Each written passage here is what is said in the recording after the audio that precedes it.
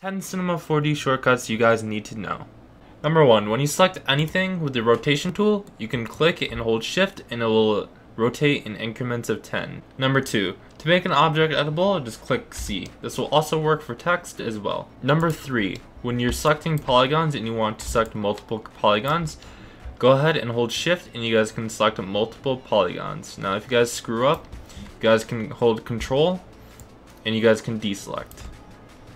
Just note that it's command if you're on Mac. Number 4, if you guys want to select a loop, for loop selection, click UL and you guys can select horizontal or vertical. And combining this with number 3, you guys can hold shift and multi-select multiple segments or deselect. Number 5, to duplicate any object, you guys can hold control and just click and drag and it will duplicate. You can also select one object, hold shift, hold control and duplicate all of those at once. This will also work with materials. You guys can just drag it on, hold control, and just drag up and it will duplicate it onto other objects. Again, for Mac, it's command, not control. Number 6, to get an instant parent of your child, just go ahead and select your object, go to MoGraph, and for example, I'm going to be using Cloner, hold Alt and click, and that will instantly make it a child of the parent.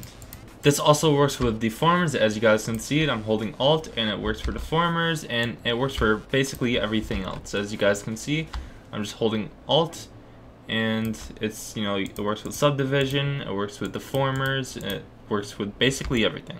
Number 7, clicking F5 brings you to your viewport and you guys can see all 4 of your views at once, and clicking F1 will bring you back to perspective, F2 top, F3 right, F4 front, and F5 brings you back to all of them. Number 8, clicking E will bring you to your move tool, clicking R will bring you to your rotate tool, and clicking T will bring you to your scale tool.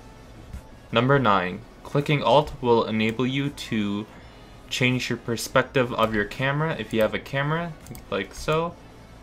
If you guys are in it, you guys can change the perspective of your camera, or if you're not using a camera and you just want to move around, you guys can click Alt and just see any angle you want. And it also works with the viewports as well. You guys can see, like so. Number 10, when you guys are really far into your project and you guys want to save, do not click Control S. What you guys want to do instead is actually hit Control S and save your project. But once you guys already save it and give it a name, as you guys can see, I've given it shortcuts as a name. You guys want to go to File and go to Save Incremental, whereas you would normally hit Control S. You do not want to do that. You guys want to click Save Incremental, and it'll basically just add a 0001, and then if you guys do it again, it'll go up to 2, and every time you guys save incremental, it is making a backup. This is more efficient, so if you guys experience a corrupt file, you guys have a backup.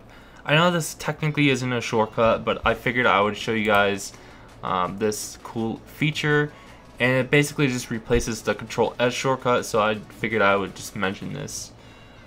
So that's it for this video, guys. I know it was a short one, but if you guys like this video, please make sure to comment, like, and subscribe if you found it useful.